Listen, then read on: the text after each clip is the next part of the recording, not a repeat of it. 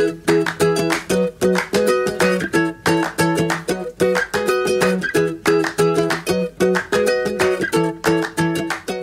are listening to the Wonderful World Kids podcast. Today's episode is the second part of our 3-part ocean series. And today we are talking about the layers of the ocean and what lies at its bottom. So, is the bottom of the ocean flat? Or does it have caves and volcanoes? How do trenches form? And what are the 5 layers of the ocean? Let's find out in today's episode.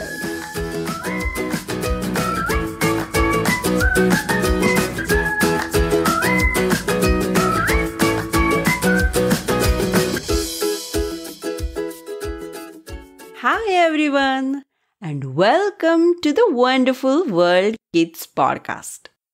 Today we will explore the ocean's layers and talk about what lies at its bottom.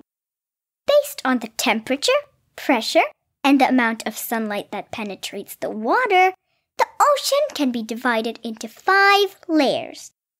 The top layer of the ocean is called the epipelagic zone. It extends from the surface down to 200 meters. This layer gets the maximum amount of sunlight, and so it is also called the sunlight zone. It is the warmest of all the ocean layers. Wind keeps this layer mixed and thus allows the sun's heat to be distributed vertically all through the sunlight zone. This top ocean layer is teeming with life. The sunlight reaching this zone is used by plants and algae to make food, which supports a wide variety of animals such as fish, squid, sea turtles, corals, and whales. Below the sunlight zone is the twilight zone, also known as the mesopelagic zone. It extends from 200 meters down to 1,000 meters. The twilight zone contains a region known as the thermocline. In a thermocline, water temperature decreases rapidly with increasing depth. It is the transition layer between the warm, turbulent water at the surface and the cooler, calm water deep below. Very little sunlight reaches the twilight zone, and this sunlight is too weak to support photosynthesis, so no plants grow here.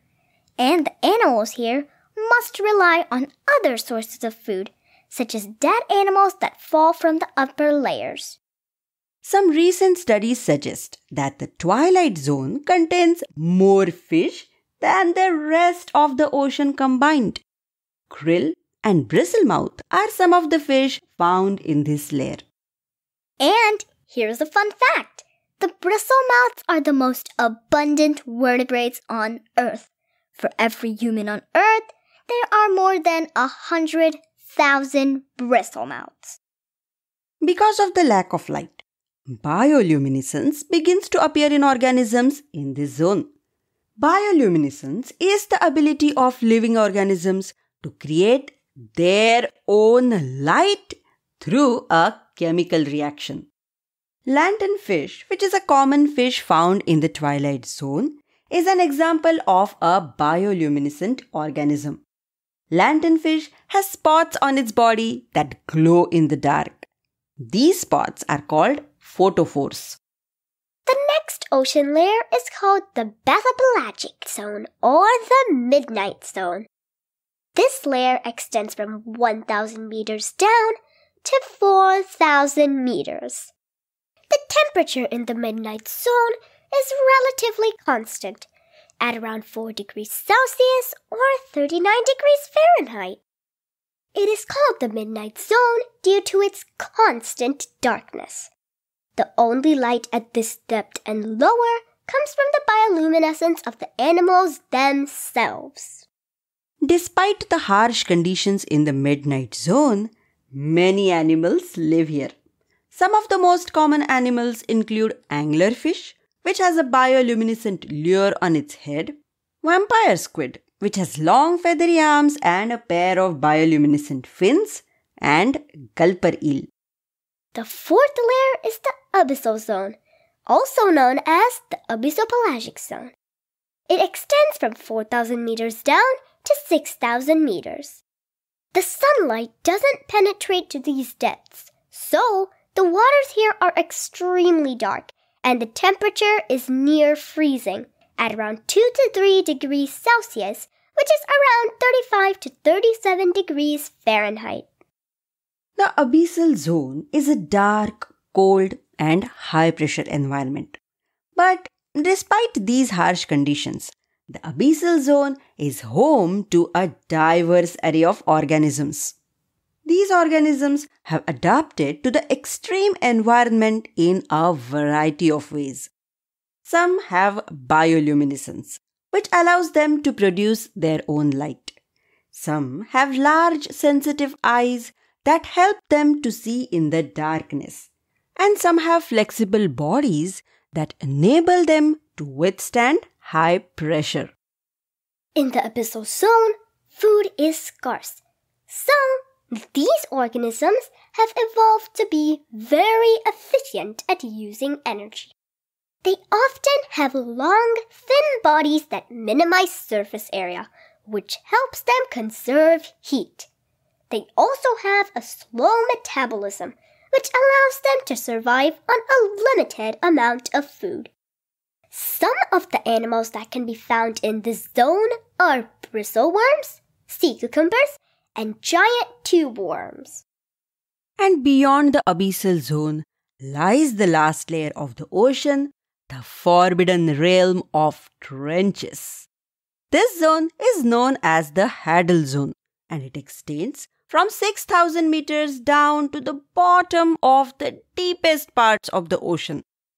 This zone is named after Hades, the Greek god of the underworld. This zone occurs only in trenches. A trench is a long, deep depression on the ocean floor that typically runs parallel to a tectonic plate boundary. Trenches are formed when two tectonic plates meet at an edge and one plate moves under the other. This leads to the creation of long, narrow submarine canyons, or in other words, trenches. The Mariana Trench in the Pacific Ocean off the coast of Japan is the deepest oceanic trench on Earth. It looks like a crescent-shaped dent on the floor of the Pacific Ocean. The Mariana Trench's depth is greater than Mount Everest's height. The deepest point in the trench is called Challenger Deep. It is named after the vessels HMS Challenger and HMS Challenger 2, which managed to explore its depth. The water in the trenches is frigid. The water temperature lies between 1 to 3 degrees Celsius or 34 to 37 degrees Fahrenheit. The intense water pressure at this depth makes this part of the ocean a dangerous place. The water pressure in the trenches is nearly 1,000 times higher than the standard sea level atmospheric pressure. And that is why these deep marine trenches are the least explored and the most extreme marine ecosystems. But still, life can be found here. Many organisms that thrive in these high-pressure environments lack gas-filled organs, such as lungs. These organisms are made mostly of water and gelatinous material that cannot be crushed as easily as lungs or bones, such as species of starfish and jellyfish. Comb jellies, hatchetfish, and tube worms are some animals that live in trenches. Due to the lack of sunlight, photosynthesis cannot happen in trenches. So for animals living there, marine snow is an important source of nutrients. Marine snow is the continual fall of organic material from higher in the water column. Marine snow consists of organic waste, such as animal waste, and the remains of dead organisms, such as seaweed or fish. This marine snow is nutrient-rich and feeds bottom-dwelling animals such as a sea cucumber. Now, my dear listeners, which of the following do you think you will find at the bottom of a sea? A. A volcano. B. A waterfall. Or C. A cave. Did you say we can find all of that? Then give yourself a pat on the back because you are a smart cookie. And unlike many people who think that the bottom of the sea is flat, you know that it has mountains and caves and volcanoes and waterfalls. In fact, the world's largest waterfall is in an ocean. Located in a slice of ocean between Greenland and Iceland, the gigantic waterfall, known as the Denmark Strait Cataract, is the world's largest waterfall discovered till now. Even the largest mountain on Earth is partially submerged in the ocean.